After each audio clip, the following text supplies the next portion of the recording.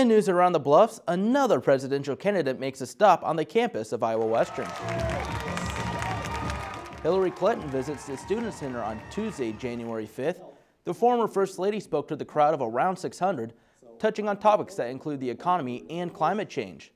With the Iowa caucuses coming up on February 1st, tours through the state from presidential candidates have been a regular occurrence.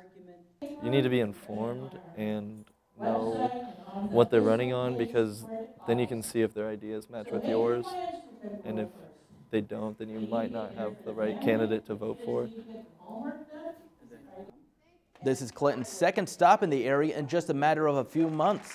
She joins a list of candidates that are running for president that have come through the Council Bluffs area since October, including a number of big names you've seen on network television. Surely this list will continue to grow in the coming weeks. The Council Bluffs Police Department adds new members to its staff. The CBPD swore in 6 new officers on Monday, January 4th.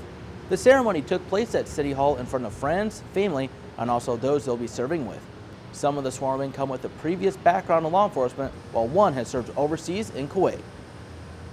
They're the next generation of kids that are coming into our department. They're the ones that are going to be serving in uniform patrol and hopefully investigation someday, and taking care of the citizens in our community. 2 of the filled positions were available due to retirement.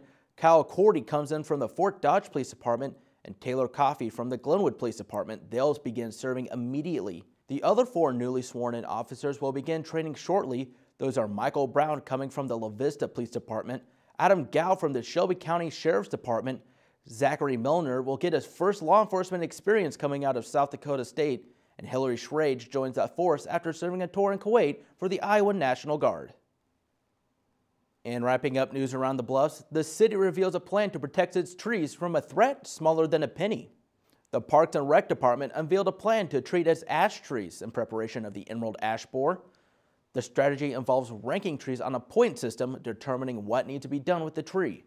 Once this plan becomes active, the city says it can save 97% of Council Bluffs ash trees. The short-term effects is we will be removing 30 of our worst ash trees in the city, starting here this winter.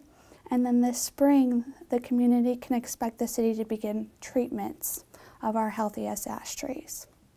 The benefits of ash trees range from increased air quality to electricity conservation and property value.